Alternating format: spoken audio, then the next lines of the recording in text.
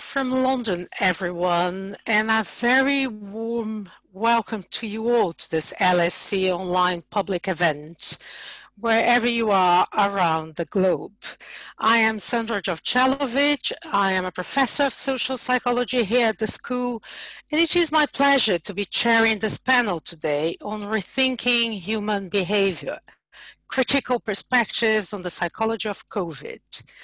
This event forms part of LSE's Shaping the Post-COVID World Initiative, a series of debates about the direction the world could and should be taking after the crisis.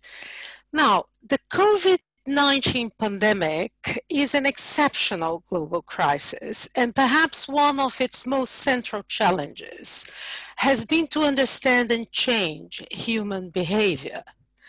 By now, we know that different countries and cultures address this challenge in different ways and with different degrees of success, throwing into question conceptions of behavior as a unified and individual phenomenon that can be managed from a central top-down position.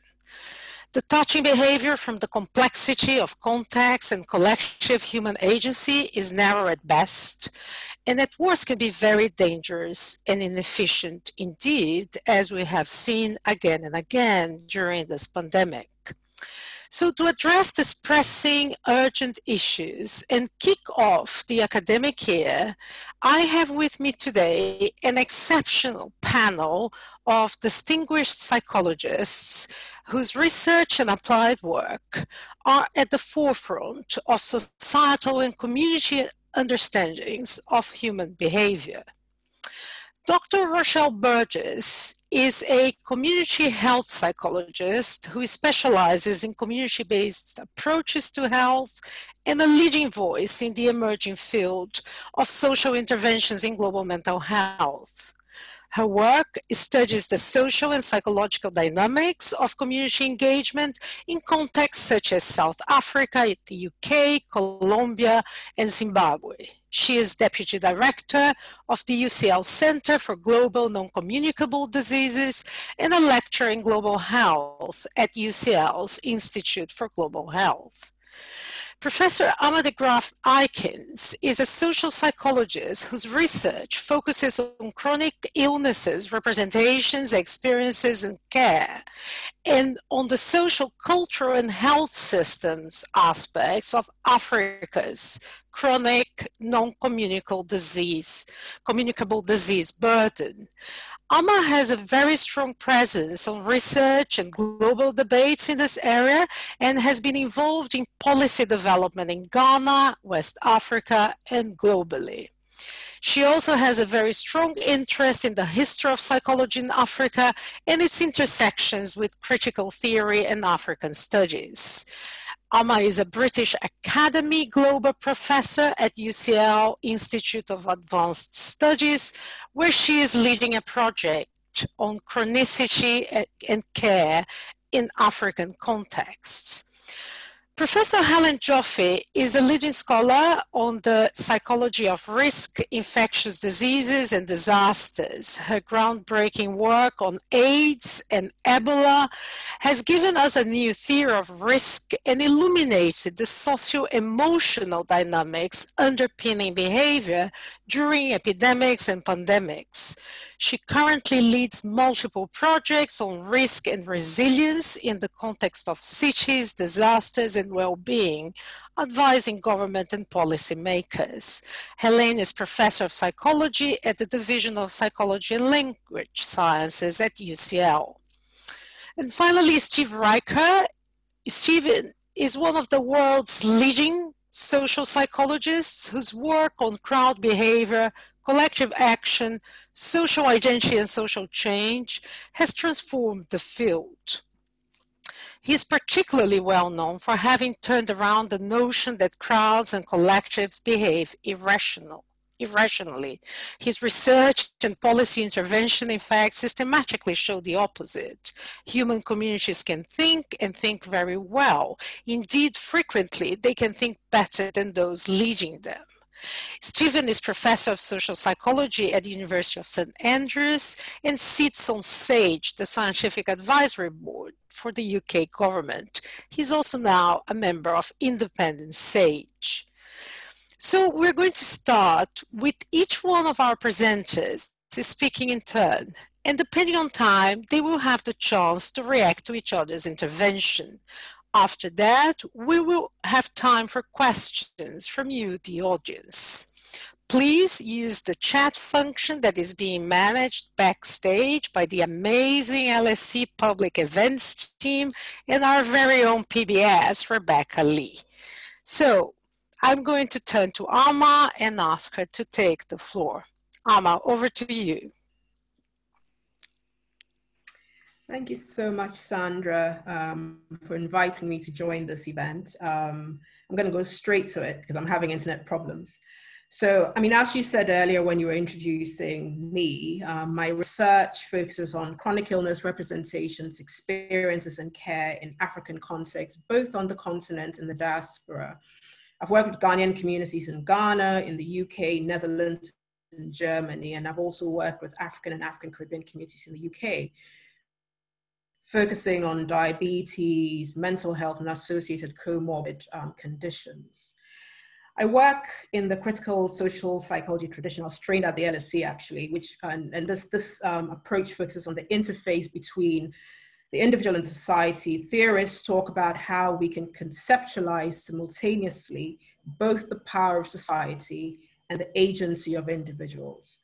And in my work, I've tried to focus on how social psychological theory and methods can draw on other disciplines like anthropology, sociology, history. And because I work in African context, I'm interested in the history of psychology, how psychological knowledge is applied to African cultures and communities, and how this intersects with critical theory, post-colonial theory, and African studies. So that's a bit of a context to what I do. Now, at the start of the pandemic, in January, February, I was struck by the stigmatization of China on Ghanaian Twitter. I was in Ghana in 2014 during the Ebola pandemic, and Ghana didn't report a case of Ebola, but it affected Liberia, Sierra Leone, and Guinea. But rumors of suspected cases, anticipation of infection caused anxiety, fear, and stigma in lay and healthcare communities in Ghana. I also remember how the stigmatization of West African countries in the Western media affected the self-image of West Africans, but also had an economic impact. Tourism, hospitality, local industries with international ties were severely affected. In Ghana, universities suffered a huge blow in international student enrollment and study abroad programs. We see this in the UK today. These dynamics played a role in resistance to public health interventions, including opposition to vaccine trials in Ghana. And I thought, how short memories are, for Ghanaian, sort of leading people in Ghana to sort of stigmatize China, in 2020.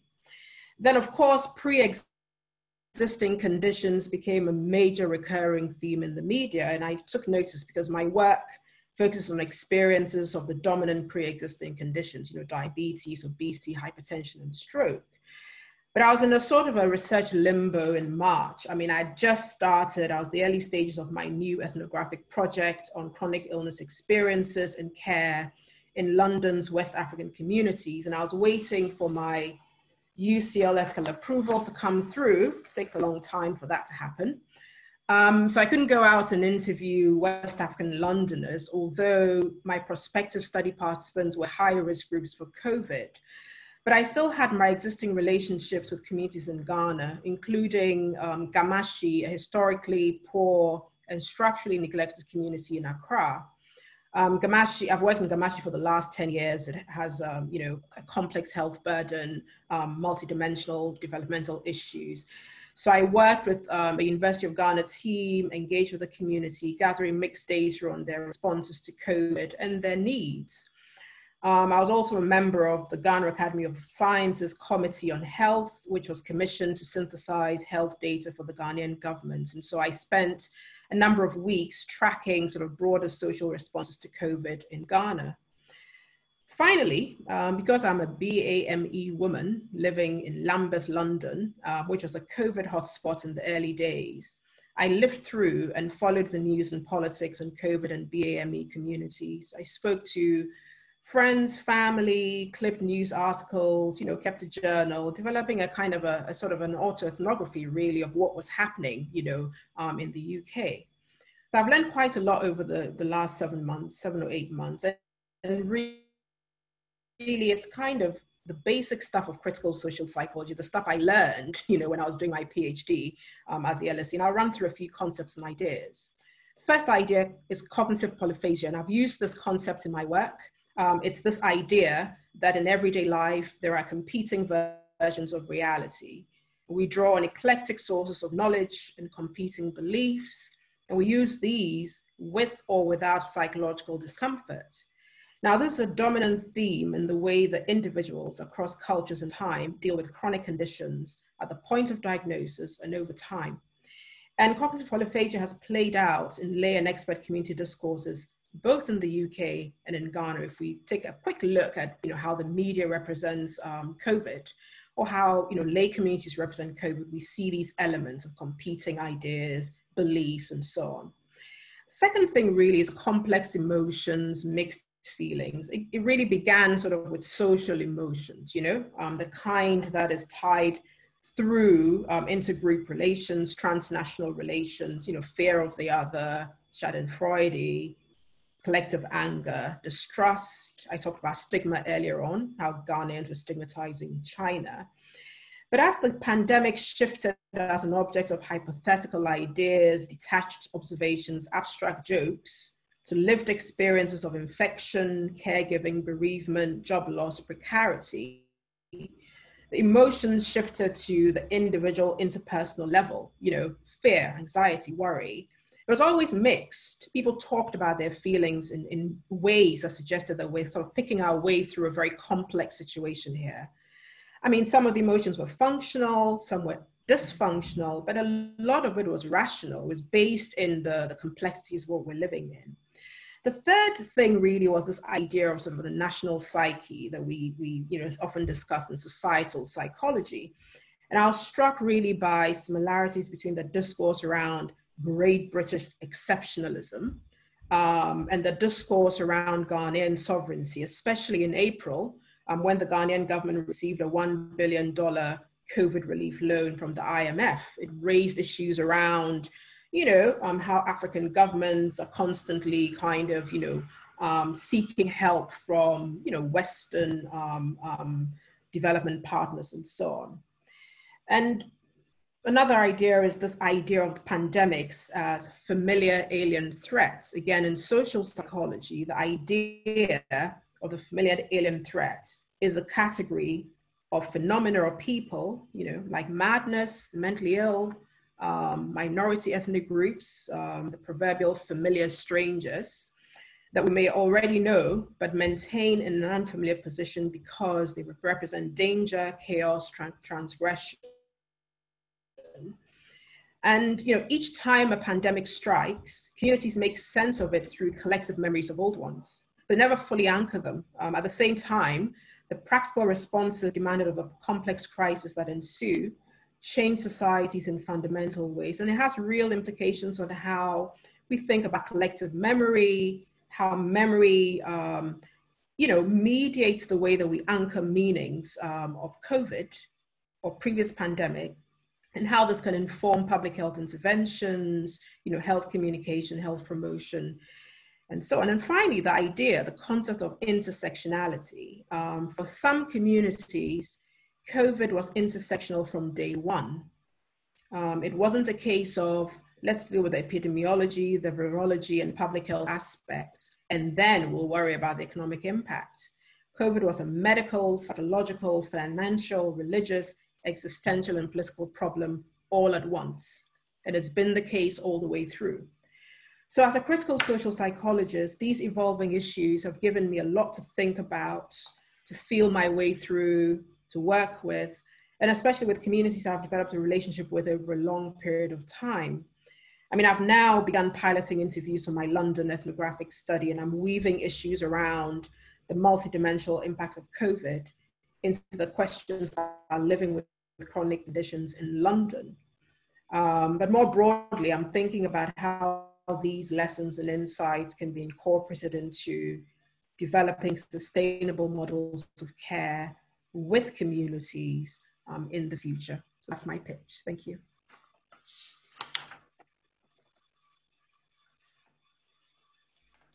Thank you so much, Ama. You gave us lots to think about, and I'm sure we'll be able to come back to the issues you presented, you brought into the conversation. I'm going to now hand over to Helene Joffe. Please, Helene, the floor is yours. Thank you. I'll share my screen.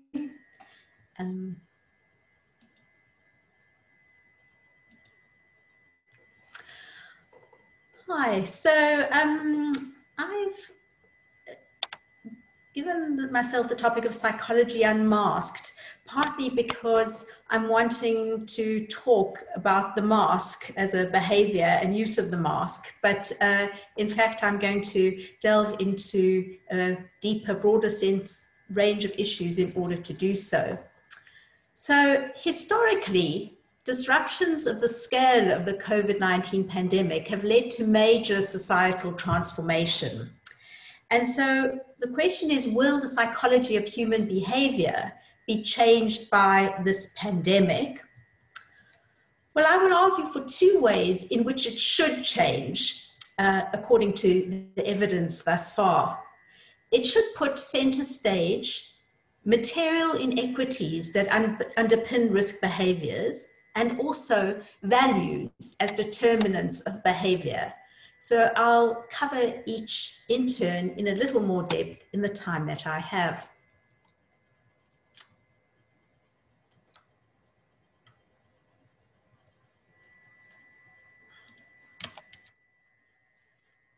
So in order to think about these changes, we first need to characterize the status quo.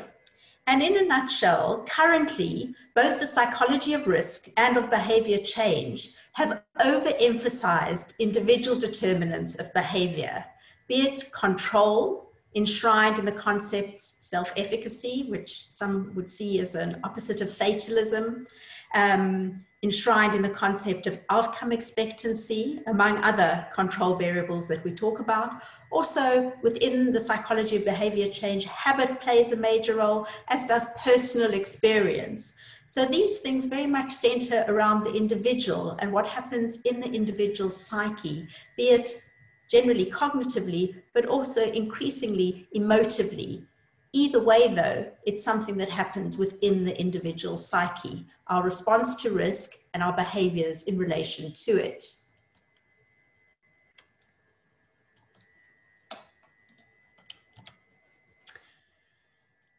So my two arguments are firstly that COVID lays bare the material inequities that underpin risk behavior, and therefore the individual determinants of behavior are laid bare.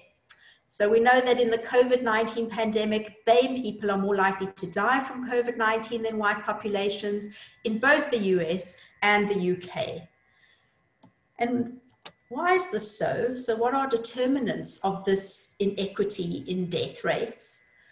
One is living in densely populated communities. The other is living in multi-generational households.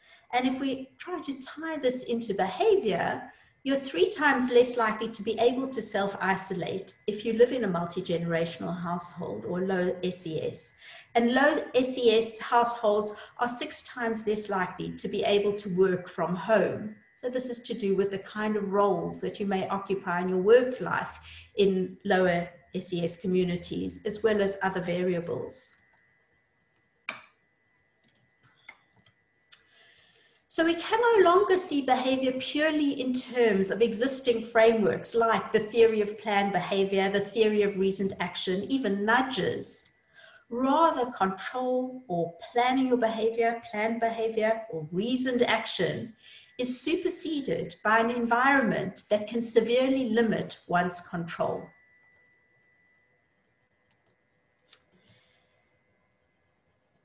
And in a really different realm, we also need to think, so behaviors can't be focused on purely in terms of the individual, but they also can't be focused on purely in terms of cognition and emotion.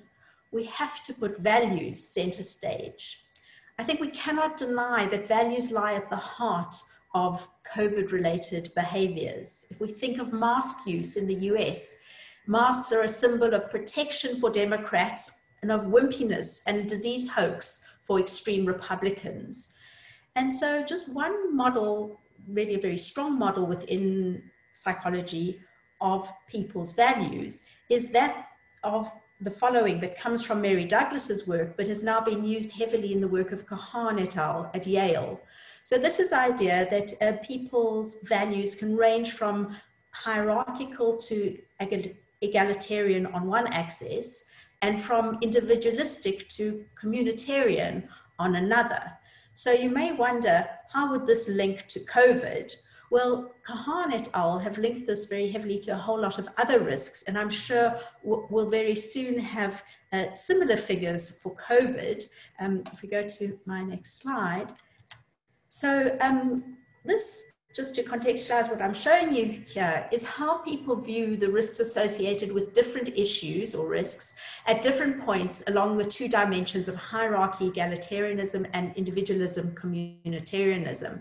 So that what you see in green is what they see as low risk, and that what you see in red is what they see as high risk. So the hierarchical individualists, so I guess Trump would be an archetype of this. The hierarchical individualists see climate change, nuclear power, and guns as low risk, yet they see immigration and gun control at high risk. And at the exact opposite end of the spectrum, what would be quite left-leaning Democrats, you would find that climate change, nuclear power, and guns are seen as high risk, while immigration and gun control are seen as low risk. So the very point here is that your values, your ideologies shape your risk perceptions as we would have traditionally thought about them.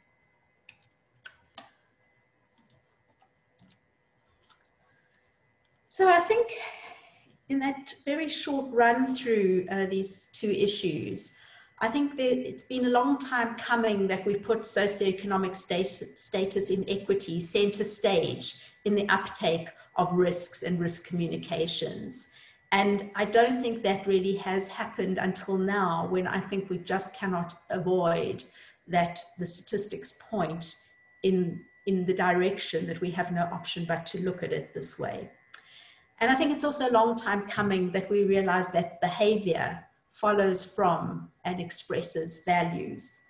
And I hope that these two dimensions add to what many, even within the critical tradition, have talked about, which in terms of complex emotions and representations, they add further dimensions to what underpins the representation. So I'm done. Thank you. Thank you very much, Helene. Thank you for bringing the problem of cultural values to our discussion, and for making very, very clear the importance of socioeconomic determinants, material inequities, in particular on how we have been experiencing this pandemic. Something is incredibly evident and needs certainly be part of our models for understanding what shapes and determines behavior. We're going to continue, and I'm going to ask Rochelle to please take the floor. Okay, thanks very much, Sandra. Now I will do the difficult work of trying to share my screen smoothly.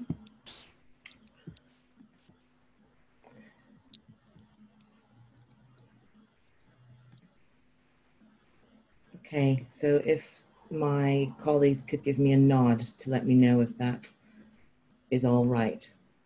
Fabulous, thank you. So thank you very much, Sandra, for inviting me to be a part of such an amazing and important conversation. And I think for me, one of the things that I have been most surprised by and struck by in terms of how we talk about behavior in the context of COVID is the way in which we try to position action and engagement in the world as it can be separated from the social and community histories that people live and have lived through every day. I think in particular, I sort of think about Amma's reflections on sort of collective memory and Helene's comments on risk and values and the importance of thinking about how all of these different dynamics come together to make up and shape people's everyday lives and the way that they act in their world, and ultimately what is possible for action.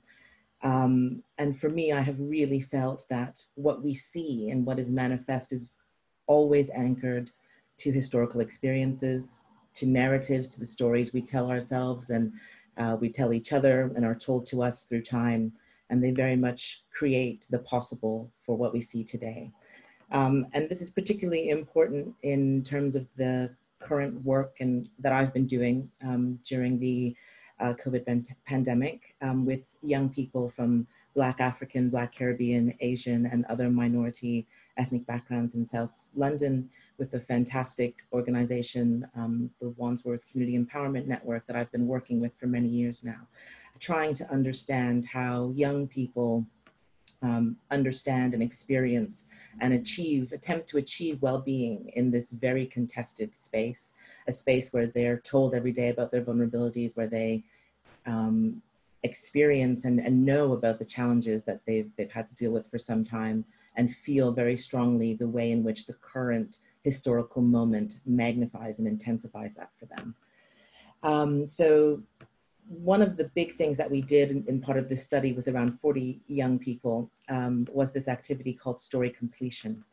And the main aim of story completion is to give people a chance to reflect on difficult challenges in society in ways that are safe.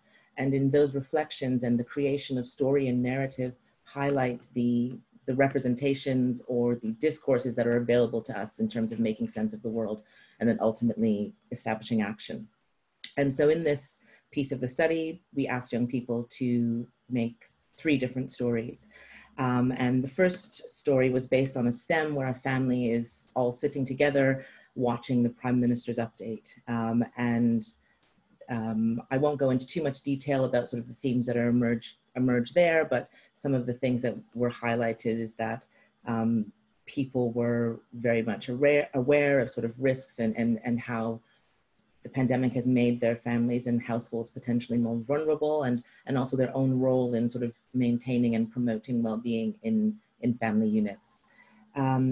This STEM, along with the second STEM, which was around young people in conversation around COVID in relation to sort of 5G theory. So this sort of folk, or as young people sometimes called it, a conspiracy theory about where COVID comes from. Both of these stems also highlighted sort of ways in which they felt that they could not trust what was being said to them. But also an interest in sort of maintaining relationships and connections with their peers and how that tension is created in trying to make sense of these competing ideas, things that they believe to be true, things that they want to believe and have faith in terms of government messaging, but feeling their lack of clarity just wasn't enough to enable them to act in ways that they felt could maintain their own safety and their family safety. And then the third STEM, which is where I will focus most of my discussion for the rest of my 10 minutes, or less now, more like 6, is the third STEM, which featured a young person who is approaching their friends in a park. And through the story, the sort of introduction to the story, it emerges that there is going to be a likely encounter with law enforcement. And so what in the making and explaining of the possible pathways that come through the creation of this story and its multiple endings really highlights some key concepts and ideas that I think are really important to understanding in order to promote and develop the environments that will enable young people to make healthy choices, as opposed to thinking about them as individual actions that are devoid from histories or context or resources, as others have been saying so far. So the first of these ideas is that this idea that the past is very much the present. And so we know that in the UK, historically, people of color in this region are more likely to be subject to police surveillance. They're more likely to be stopped and searched. And these long histories have not changed. A recent report sort of in May or June by Liberty, which is a social justice organization, reported that people from Black, Asian, and minority ethnic backgrounds were more likely to be fined by police under lockdown guidelines. And a person of color was ultimately 54% more likely to be fined in the UK. So this narrative of the history and the past is very much about now and sort of feeds into decisions and experiences of young people today.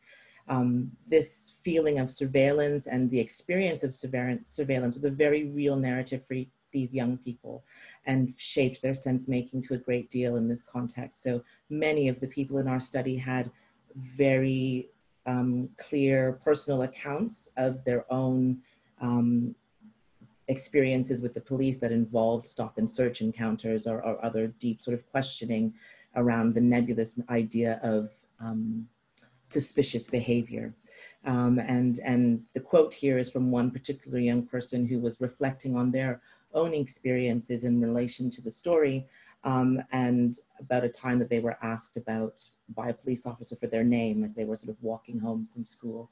And sort of the fear that sort of was embodied in that encounter was that, the fear of giving up your name, and what does it mean for a police officer to have your name and put your name on a record in the context of trying to dream and imagine a positive future for yourself. These are young people who are all actively engaged in their communities, high achieving young people in schools, and really sort of trying to find their way through these experiences of everyday oppressions and injustice.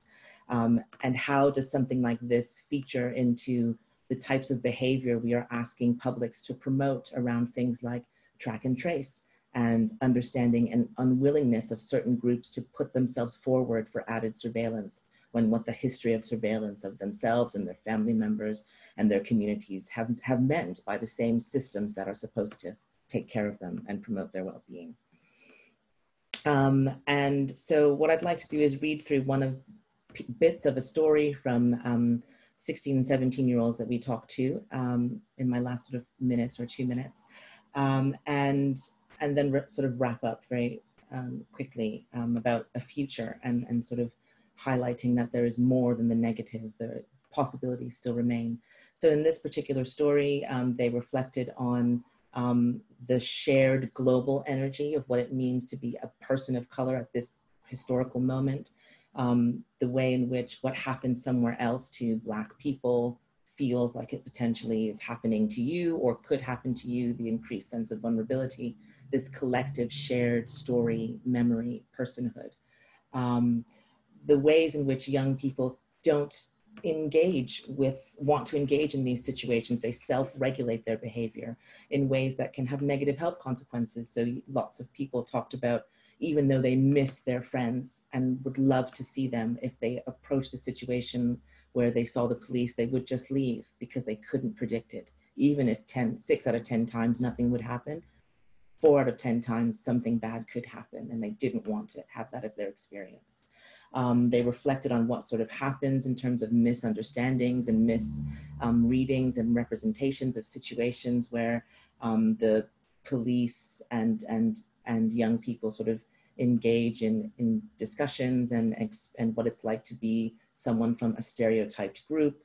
Young people are aware of the fact that they're being stereotyped, they're being monitored, and the sort of dangers of that. But in spite of this, young people ended their stories with hope. There were these hero narratives, and Emerson is the name of the fictional character. It was genderless, and young people often ascribed a gender to it at times. But ultimately what we found is that there is hope. There was a hero narrative. At times, community members would come in and trying to protect the children. Other times, police officers, more senior police officers would come onto the scene and sort of chastise the others who were doing stereotypical behavior. And in these sorts of restorative acts, there is this notion of potentially maintaining trust in systems, which speaks to the fact that people can find their way to believing in structures and systems that have failed them before through sort of tangible acts of contrition and acceptance and acknowledgement of past wrongs. And I just sort of constantly think a little bit about the work of a poet in the US, Langston Hughes, his poem Harlem, about sort of oppression in the US. And it starts off with this really powerful phrase, "What happens to a dream deferred?" And for me, it was very clear that, you know, the dream that is deferred and the ideas and the stresses, we pass them along in stories to future generations, but we also pass along hope, and hope is essentially what must be the starting point for us. And I think if we were to do more work with communities, where we start with communities, asking them about their previous experiences, their perspectives on what types of resources are required to act in the ways that we need them to in order to promote their well-being, there is hope and healthy change is possible.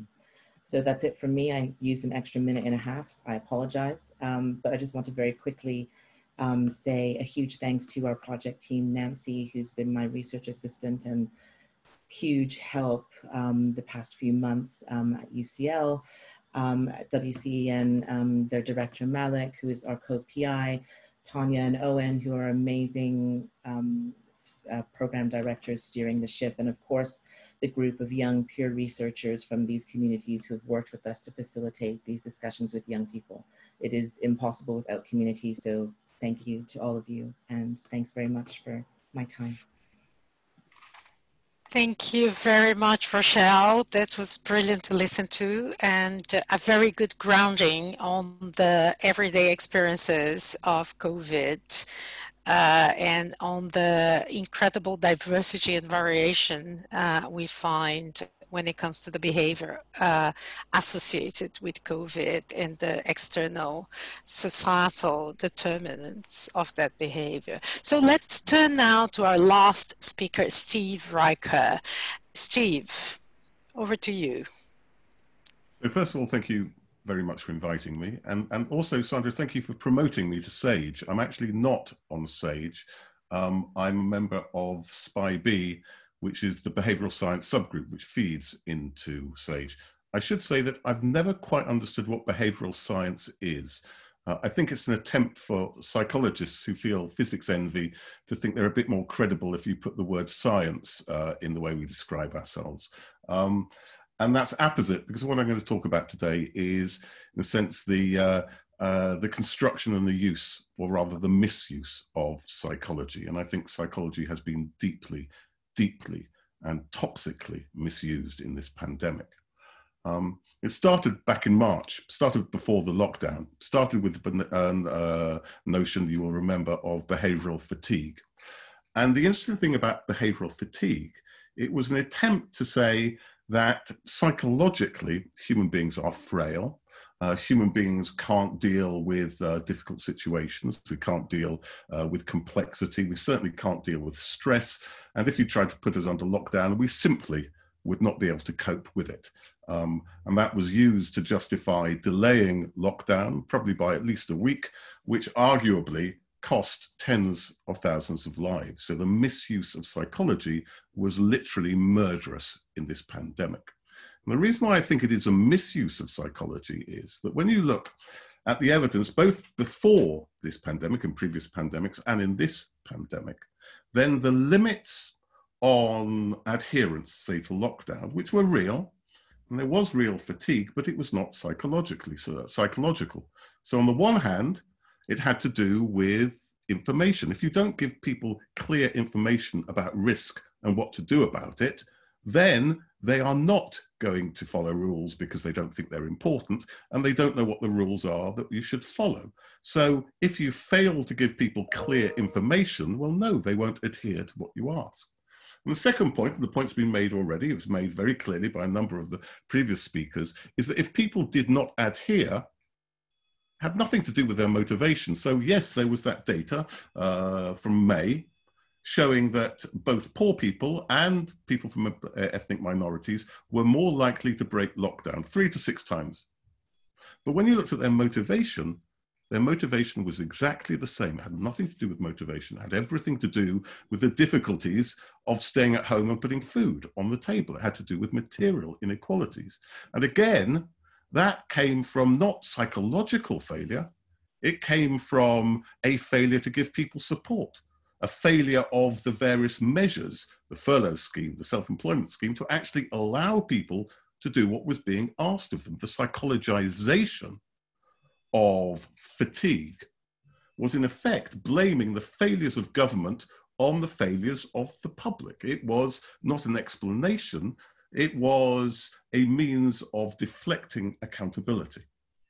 Now we're seeing similar psychologization going on at the moment, quite central to the government's argument. And that was very clear, for instance, a few weeks back, still today, with the notion that young people are to blame. Why are we having a spike in infections? It's because you awful young people are going out and having parties, and that's what is leading to the spike in infection. Now, what was undeniable, the evidence was clear, was that young people were more likely to be infected. But the step was going from the probability of being infected to inferring that it had something to do with behavior, that it had something to do with culpable behavior in particular. So the fact that young people or any group is more infected is because they're more exposed to the infection. They come into contact with others. And the question is, why do they come into contact? Now, it could be that they are breaking the rules, but it could equally be that they are following the rules. They're doing what they're told. Go back to work. If you don't go back to work, you might lose your job. Go to the pub. It's a patriotic duty to go to the pub. And so people do what they're told, and the government turns around and then blames them for doing what they've been pressured to do. So the first step that is taken then is to psychologize what might be behaviors which have to do with circumstance, with possibility, and so on. And then we go from explaining it in terms of behavior to pathologizing it. It comes from toxic behaviors. It comes from misbehavior. It comes from these mythical parties. And what are the problems with that explanation? Well, first of all, I mean, it's just plain wrong. I came across some wonderful data from the Scottish Police. I was in a meeting last week, and they showed 440 house gatherings they've been called to. Only 13, less than 2%, were large gatherings of more than 15 people. Nearly all of them were gatherings of 5, 6 people, slightly more than you should, but not large house parties. And what was even more interesting is when the police knocked on the door of these people would say, why are you looking at me? I'm not the problem. We're not having parties. And that begins to point to, as I say, some of the difficulties of this psychologization and this blame narrative. One is that it makes people complacent. You set up a demonic other who is misbehaving, and people who, from their own perspective, think, well, no, I am behaving, but I'm just slightly bending the rules, don't see themselves as the problem. And so they cumulatively go beyond the rules and increase the possibilities of infection. That's one of the problems. A second problem, which arises from this, is that you alienate those who are perhaps not complying. If you say to young people, you're the problem, you're all bad, it's all down to you, then it's not a particularly good way of persuading people.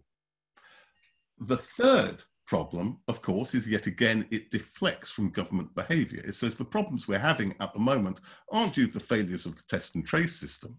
They're not due to the lack of support we're giving to people to do what we're asking for them. And the big issue at the moment, incidentally, is that of self-isolation.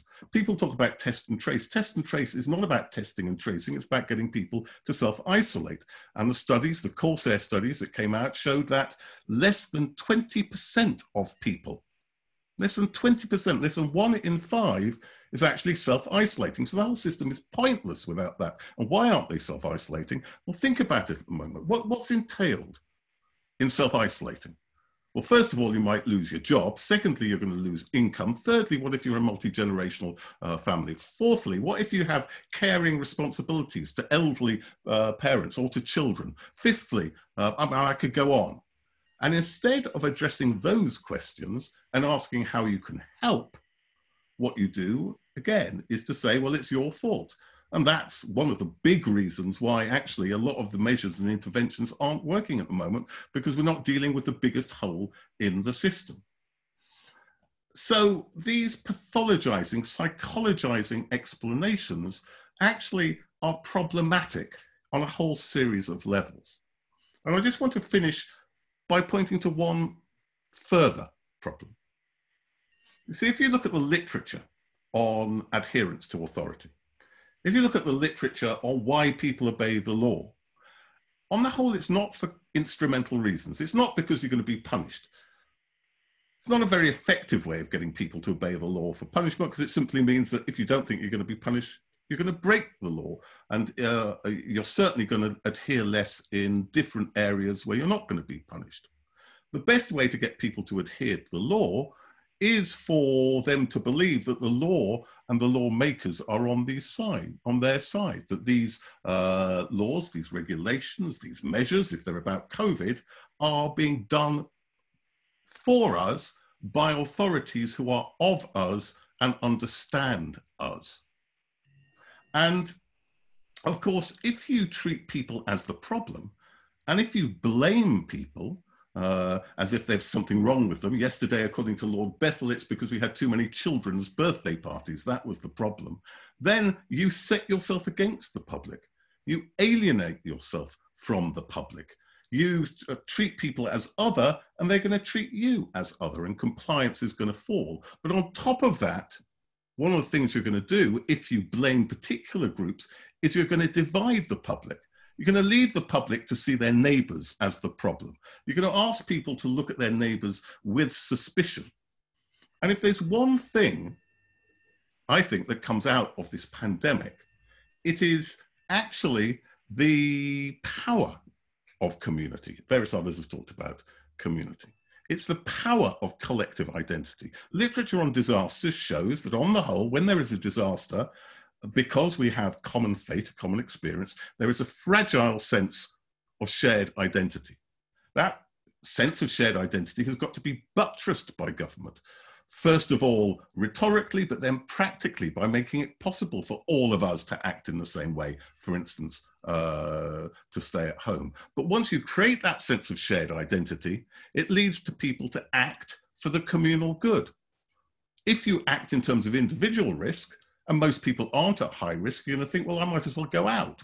Not a big risk to me, big hassle staying in. If you think in terms of shared identity, you're going to think, well, actually, the cost of going out is catastrophic. I'm going to kill people in my community. So that sense of shared community is completely central, and there's increasing empirical data to support that. Recent 67-nation study with 46,000 people showed that a sense of belonging to a national community correlates with adherence. More local identification with communities, same type of thing. So what the government is doing with its blame narrative is to alienate itself from the public and to destroy that sense of collective identity. And that leads to the final point I want to make, and the brief point I want to make. For me, if this pandemic points to the dangers of psychologization, actually what it also does is points to the contrast between two very different psychologies, because psychologization tends to be about the frailty and the fragility and venality of the public. It's about how we're all weak and bad as individuals, and therefore we need a paternalistic government to rule over us, to guide us, to chastise us, to tell us off, to threaten us. That's the model, which is actually very widespread in government, this paternalistic sense of people who don't know their own minds and therefore need a government to look after them. It's a rhetoric actually which justifies government and therefore tends to be popular of governments, in my experience, both of left and right, although not very left in the recent history of the UK. So on the one hand, you have that psychology of individual fragility and frailty, which is central to notions like nudge, incidentally. On the other hand, you have a psychology of collective resilience, that when we stop thinking in terms of I, but in terms of we, when we begin to support each other, then we are powerful. And then we can look after each other and support each other and act for the common good. And the role of government is not to be paternalistic, but to scaffold and support our own self-organization. So I do think that this pandemic, number one, shows the danger of psychologization. Number two, shows the contrast between a psychology which is dominant of individual frailty and the need to replace it with a psychology of collective resilience. And thirdly, thereby forces to rethink the fundamental relationship between individual and government, or rather community and government. And if there's one good thing that I hope comes out of this pandemic, is that that then begins to realize itself in terms of alternative forms of government and alternative forms of self-organization. Thank you, Steve. That was very, very opposite, and I think the questions are coming in, and the audience is starting to engage with all the issues you have presented. Before I open to the questions, we do have some time in case you would like to react to each other's comments. If anyone would like to respond briefly, very briefly, or ask a further question within the panel, please do so now. If any one of you would like to do that. Helene. I'm struck by how we've all talked about inequity among other things. So that's really been a unifying theme across all of us. And we've also all talked about a way of thinking about psychology which isn't necessarily centered on individualist ideals. And so you get, but from really different angles. So I think that's, those are the unifying themes that I see so far. Indeed. Any other comment from our panel? So I think I'm going to start taking questions from the public. Our audience is engaging with all of you, and I am going to start with the first question from Michelle Klotz, King's College student, to Amma. How do you get around the ethnocentric weird bias in psychological and behavioral research, considering your focus is on groups that are neglected by this research? And from Jenny Wardle, if news values are surfacing, how do we encapsulate those into change activities and practical outcomes that play to these values? Amma, do you want to engage with the first question? I think yes. The other one is for the whole panel to start with. Thanks very much. I mean, that's an important question. I mean, I've always sort of worked with minority ethnic populations. I mean, I've worked with, as I said earlier, with African communities on the continent and in the UK. But I also, I guess, in a way, sort of trained in the tradition that uses sort of mixed methods, right? So lots of community engagement, sort of using qualitative methods, doing slow research, engaging with communities over time, trying to understand who they are and how they organize their lives. And, you know, one of the things also is there are different kinds of psychology, you know. I mean, the European tradition of psychology is pretty much sociological social psychology. So it pushes you to actually sort of place research communities at the heart of what you do. Secondly, I get around this also by actually turning a critical lens on psychology as a profession. You know, I mean, Steve talked earlier about, you know, how psychology has been abused during the COVID sort of pandemic and period. But the abuse of psychology, particularly in the way that it's been applied to, you know, non-European populations, it has a long history. And so if you're a sort of a Black psychologist working in the tradition, you always have to think about what ideas you're using, what concepts you're using, what methods you're using, and center communities at the heart of what you do. So that's how, I mean, I get around that. I hope I answered the question. Yes, thank you. Let me carry on asking some other questions. A question for Helene. What positive outcomes do you think would surface from beginning to place more importance on socioeconomic inequities to decision-making in society? In fact, this is a question to the whole panel, and it comes from Emily Morby, an Oxford student. Helene, do you want to? Yes, well, obviously we then, firstly, I think us psychologists need to work in interdisciplinary ways on risks like COVID. We can't obviously think purely, so that was mentioned by Emma about intersectionality. We can't actually, from a purely psychological perspective, address socioeconomic status inequalities. But I think just actually the recognition that inequity is at the root of, for example, as Steve put it, not being able to socially isolate. Not always, it's not always inequity that does that. You might be a middle-class mother who has to continue to look after her kids or her parents. But the weight of inequity seems to really fall on lower SES groups, and these groups actually their needs need to be thought of. But we can't, I don't think, operate within psychology to be doing that. We have to work with other disciplines, and obviously the system needs to change. Thank you. Thank you, Helen. I have now a question for Steve. Do you think the opposition against measures like masks or social distancing was a consequence mainly of the initial response in March, April of the UK government, namely delaying lockdown and not taking the epidemic seriously? Can I first go back to that last question? Because I think that last question was really interesting and I wanted to come in on it because I think it has really profound implications for psychology and about the need for us to move away from a discipline centered on cognition to a discipline centered on practice. Because one of the things about psychology that is bizarre is we do our studies in these magical worlds where what you think translates into action.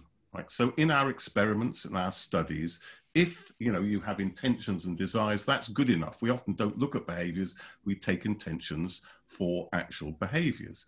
But of course, whatever your intentions, enacting those intentions, actual practice is always going to be within a context of resources, of social relations, which is, I mean, in the end, I mean, depending on how you define class, what class is all about. Class is rooted in your different relationships to the means of production and therefore your ability to enact forms of action. So I think, to me, the notion of taking class in its broader sense, in its analytic sense, as something rooted in the structure of practice, actually means we have to fundamentally shift our whole understanding of our discipline and get away from the assumption that thinking something or intending something is the same as doing it. It's such an obvious point, but it's so obviously missing.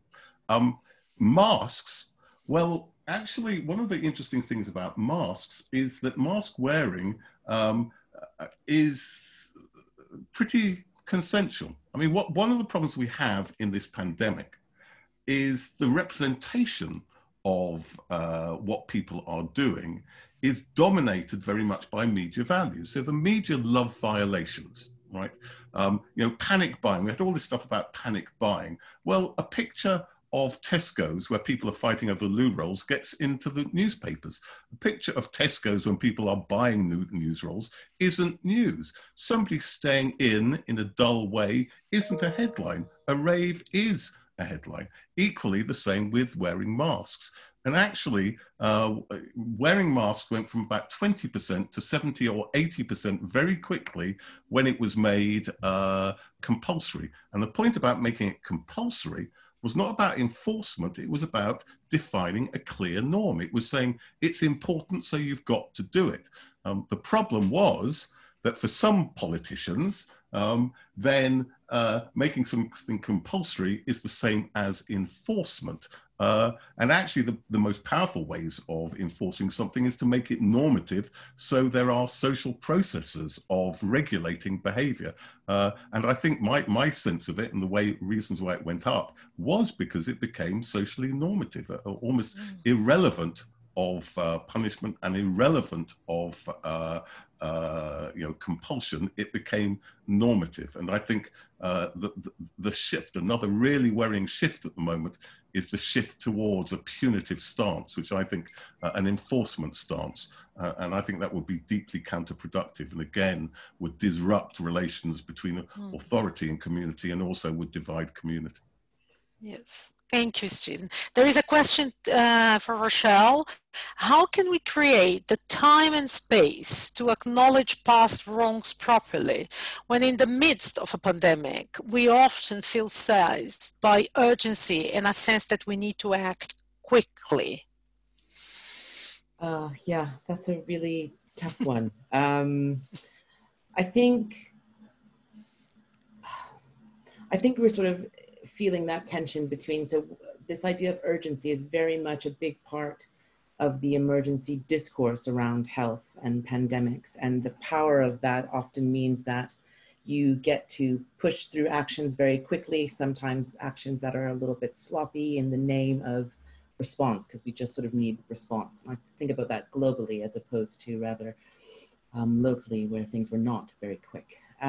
But I think that acknowledging past wrongs does not necessarily need to be slow. It could take very sort of large-scale public admittances of wrong. So when you look at the movements around the removal of statues associated with slave traders and slavery, and the ways in which those actions sort of signify people's interest and desire to push something, it creates sort of a discursive space for discussion to happen. And I think what COVID has done is created a lot of opportunities for discursive spaces to have people in positions of symbolic power and authority acknowledge when they make mistakes, but that has not happened. And so I really sort of feel that it's those opportunities don't necessarily take as much time as we think. It's not necessarily about being in the space of a micro community and sitting down face to face with every group. It's about creating a space for a discourse, or capitalizing on discourse in a positive way, to sort of to accept and acknowledge something that has been affecting and affected the lives of people for generations and generations. So that's my thought on that. And I just wanted to sneak in one thing about psychology and the future of psychology, because I was really sort of clicking into sort of Steve and Helene's comments about what psychology needs to be. And I suppose as a community psychologist, I feel that those tools and mechanisms are already there. It's very much a discipline that has as its heart an interest in transformative engagement. And because of that, it engages with people in a different way. So it doesn't necessarily work on people, it works with people. And by switching those two words, it opens more space for the development of trust, for the building of relationships that can become transformative on small scale and large scale, sort of more sort of collectivist and activist types of engagement around research and asking the question about who research is for. So it's a sort of positionalities that start to change the types of questions we ask and the ways that we work with people. And I think that we already have that, you know, as Alma says, there are many, many different types of psychology out there. And I think that these disciplines actually exist in the cracks and crevices of sort of the things that get more mainstream. And I would feel that it'd be really important to highlight and push forward these disciplines that are already starting to do and have been doing that work alongside marginalized communities for many, many years. Thank you, Rochelle. I'm going to take, there are lots of questions coming in. So why do the panel think the UK government seemed unable to learn from the lessons of something as recent as Ebola and community messaging? Anyone would like to take this particular question?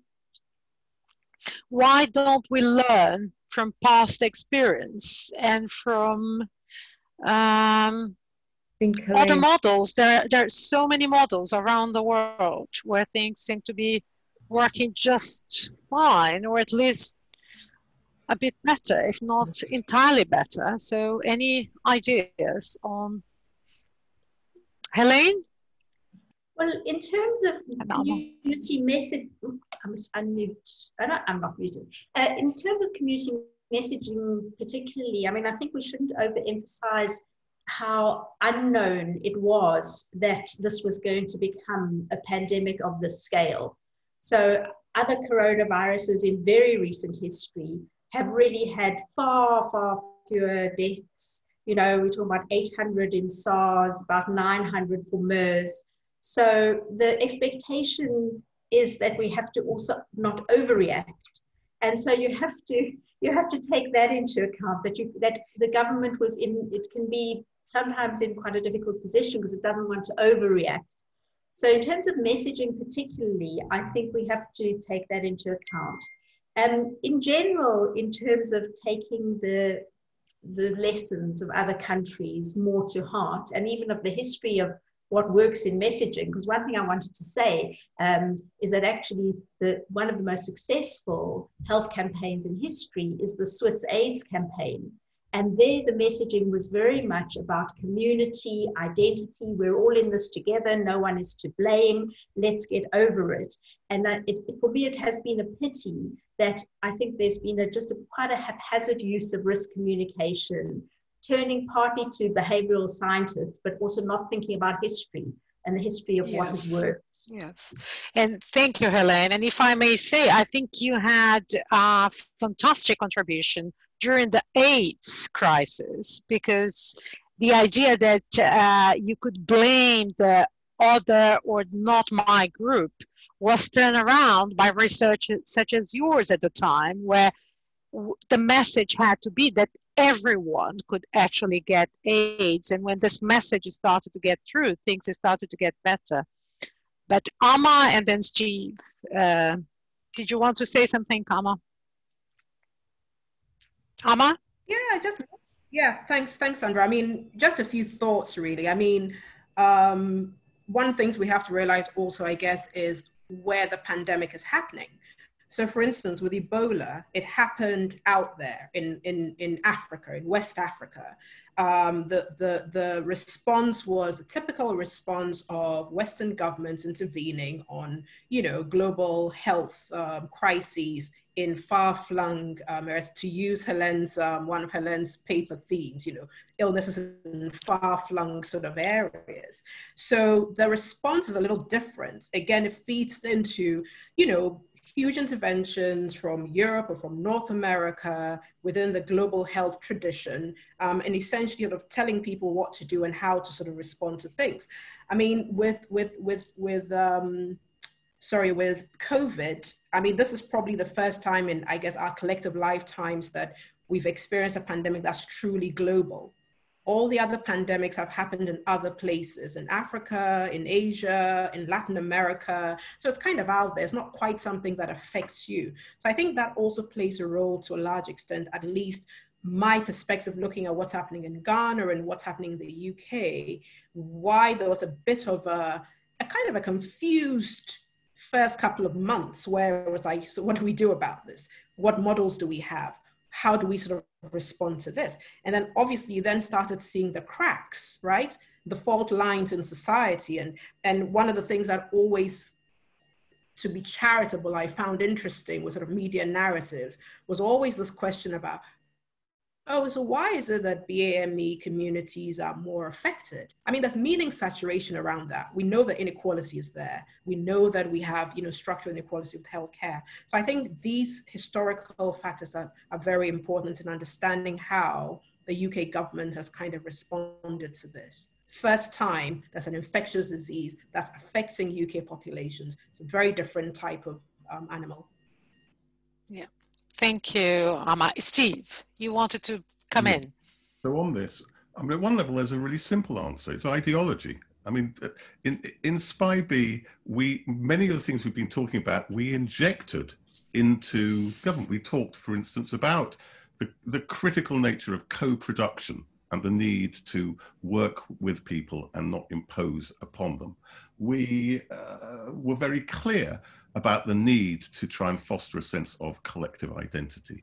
We were very clear about the need to draw upon group norms. We were very clear about issues of inequities and issues of communication with marginalized communities. All those points were made, not least because there were some quite brilliant health psychologists, people like Susan Mickey and people like Val Curtis and people like Lucy Yardley, who'd done that work on Ebola and AIDS and so on, Crispinell, and another example, and it was systematically ignored. Not only was it systematically ignored, at times it was systematically contradicted. I mean, I spent long days with emails from others whose hearts fell when, you listened to Boris Johnson talking, not least when we listened to him talking just the other day and going into his blame narrative. So why? Well, ideology on multiple levels. First of all, that paternalistic, individualist ideology, which says, well, look, the people are like children. They can't take bad news. They can't take difficult news. And therefore, we have to have this relentless boosterism about how wonderful things are. And of course, the parents can't admit to their weaknesses and say sorry and say we got things wrong. So there's ideology on that level. There's an ideology, for instance, in terms of the ideology of blame and punishment, which is right-wing Tory law and order ideology, the Priti Patels of this world. And perhaps the most egregious example comes down to the testing system, which has failed and failed and failed again, right?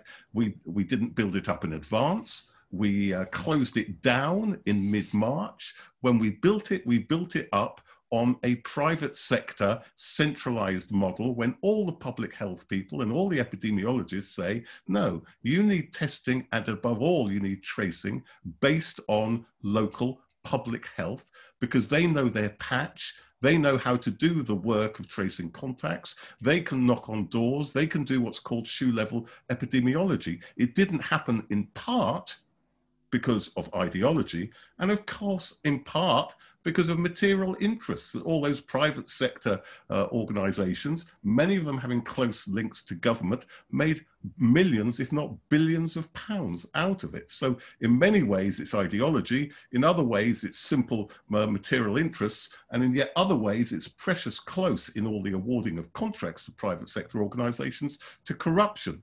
It's not because they didn't know. It's not because they weren't told. Thank you. Let me take another question from Louis Kernahan. That's one of our very own PBS students. Thank you, Louis, for your question. Do you guys think that having to study at home has facilitated and increased the attainment gap for white and BAME students? If so, what can institutions do to combat this? So this is about the situation our students are in, working from home, and what is this specific set of circumstances is doing in relation to the attainment gap.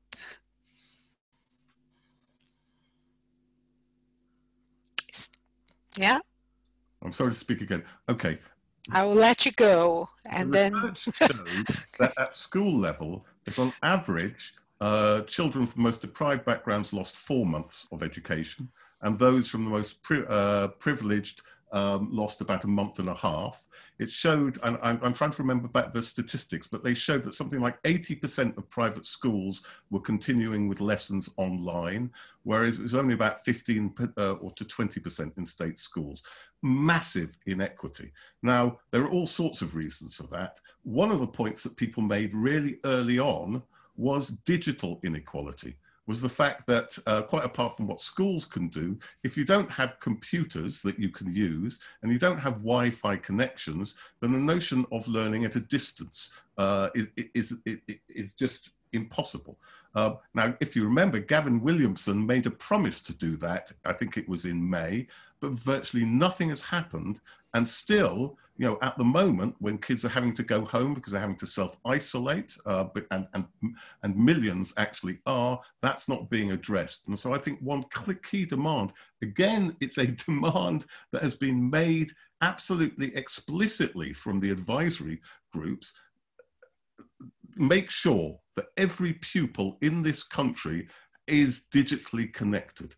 Address digital inequality, because if you don't address that digital inequality, you will never get educational equality, let alone other forms of equality. It's a simple demand, it's a clear demand, it's been completely denied. It wouldn't do everything, it wouldn't be a bad start.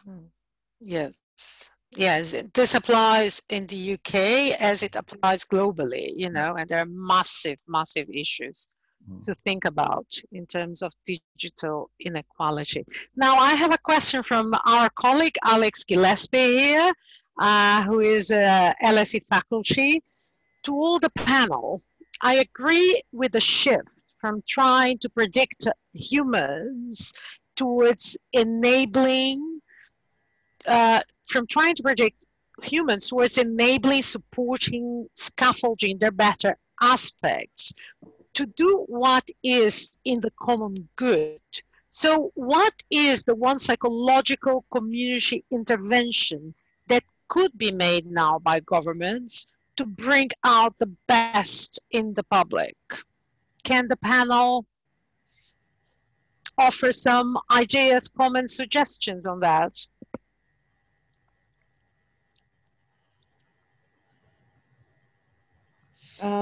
I can sort of think aloud because I think it's something I think about all the time. And I suppose one of the things I often think about is a lot of what is often required of us is put in a lens of volunteerism, right? And sort of, which is a really wonderful ideological space in sort of contributing to the common good. But you also need structural resources to enable you to have the space to do that and to participate and to live those ideas. So I guess if we wanted to sort of maintain that community spirit that we sort of saw in the initial stages of lockdown with the sort of the establishment of local sort of COVID support groups, is to build the financial and structural infrastructure to enable those groups to continue, to enable them to do work, to expand their efforts, so that it's not at a cost. Because one of the things I sort of remember from some of the very early days of my sort of work around HIV in Kingdom of Swaziland, which is now Kingdom of Eswatini, was talking to women who had started up creches and were running creches to try and sort of support education of HIV orphans. And one of the things they talked about that was so clear then and sort of remains a thread I think about a lot now is the cost on them to do that work, the cost they bear in terms of time away from their families, the cost they bear in trying to sort of justify how they move around scarce resources to give to others, and sort of the tensions between giving in the context of constraint. And if we know that the groups who are most often sort of at those borderlands of need and are the ones that rely the most on these sort of community systems, then we need to resource and enable that to happen in ways that aren't at a cost to communities. I think that you would sort of, that's a key building of scaffolding that could be done if there was interest, rather than saying volunteerism is a spirit and we all need that spirit, as if a universal blanket perspective can explain the varying levels of need that people bring to the ability to live that spirit in action. So that's what I'd like to see, I think. Thank you, Rochelle. If I can use my chair privilege just to add to your point by saying that policy works best, certainly in the global south, but I think not only in the global south, when governments and policymakers can partner effectively with local populations who are actually developing themselves impressive arrangements to fight the problems and the contextual adversity they face in everyday life. So in Brazil, for instance, favela communities organize themselves despite the fact that the Bolsonaro government did nothing about the situation. They established track and trace systems. They elected street presidents, usually based on mother figures who know well the community, who know how to mobilize local resources. And what we need are policymakers who can partner effectively with these very impressive arrangements and work with communities rather than on top of communities. That's what produces a smart policy. And there is so much evidence showing this around the world that I think we have enough data now to build these interventions. Now, we're coming to the end of our time. I'm going to, I know to you have a hand up, Emma. I'm going to take two more questions, and perhaps you can then say something, and the panel can react as well, because soon we'll have to conclude. So the questions are they relate to trust and distrust in the police and government. They are coming from Marit Brewer, who is an LSE visitor. Thank you, Marit, for your question. And Lisa from London. How can the government turn things around to create a feeling of shared identity? Steve, this is mainly for you. This is surely an ideal regardless of COVID. So issues of trust, issues of social identity. Let's hear from our panel. These are absolutely crucial issues for building those collective responses that have everything to do with the collective resilience we need in times of a global crisis such as COVID. So I will start with Amma, who had her hand up. Yeah, thank you, Sandra. Just a quick one, and just to talk about Alex's question, which I guess my answer sort of leads into the answer to the question that just came up. I mean, I think first of all, inequality has an impact not just on poor, vulnerable communities, but it has an impact on everybody. So that's one thing that we have to bear in mind. And I think that one of the things that came up very clearly in the early months when we were thinking about, COVID and vulnerable communities, not just BAME communities, but poor, vulnerable communities around the UK, was this idea that there have been policies sitting around for decades, right? Rights-based policies that, sort of get outdoored, get launched, but never get implemented or never get the funding required to transform people's lives. And I think one single thing that can happen, I think, is to get the government to implement policies that actually are supposed to help people, pull people out of poverty, pull people out of sort of intersectional inequalities and so on. And as you talked about Brazil, these are strategies that I think governments use around the world. the very kind of intentional delay in acting on, rights-based approaches to transforming society. So I think that's, if I had to say one thing that needs to happen, perhaps that should. And I think COVID, I guess, has caught the imagination of everybody. Everybody's talking about COVID being the catalyst that can change society, can change systems. And let's hope that happens. But I think if the policy is sitting around for 10 years or 5 years, it really should be the case that this is the time to implement them, rather than sort of commissioning another inquiry or commission to go into issues that we already know about. So that's my point. Thanks. Thank you. Now, our time is almost up, so I'm going to ask if anyone has anything else to say from our panel, please do it and try to be as brief as possible. Yes, Steve?